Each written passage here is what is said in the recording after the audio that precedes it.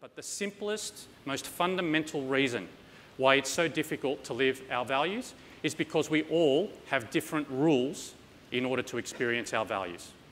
I'll say that again, we all have different rules in order to experience our values.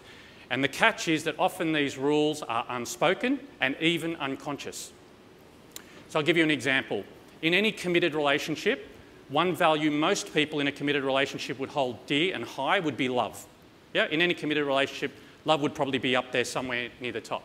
So I'm catching up with a friend of mine a couple of weeks ago, a male friend of mine, and he looks a bit distraught and dishevelled, and he's come over to see me. He's had a tough time, him and his wife of 15 years have had a huge argument.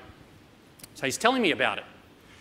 And he says, it just started out like any other conversation, then it moved into a bit of healthy debate, then it got into a bit of an argument, and then suddenly it escalated dramatically, and she yelled at me in a way she's never yelled at me before. She actually screamed at me. She said, "You don't love me anymore." And he said, "Of course I love you." And she said, "But you never tell me that you love me anymore." And he said, and I quote, "I told you when we got married that I loved you, and if anything changed, I'd get back to you."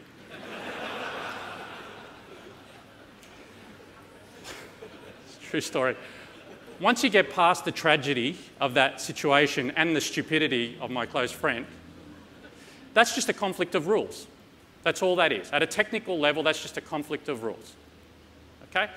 And so the way to think about standards, right? If we want to go beyond values to this thing called standards, standards are simply the rules for our values. What are the rules we need to experience in order to say, yes, we are living our values?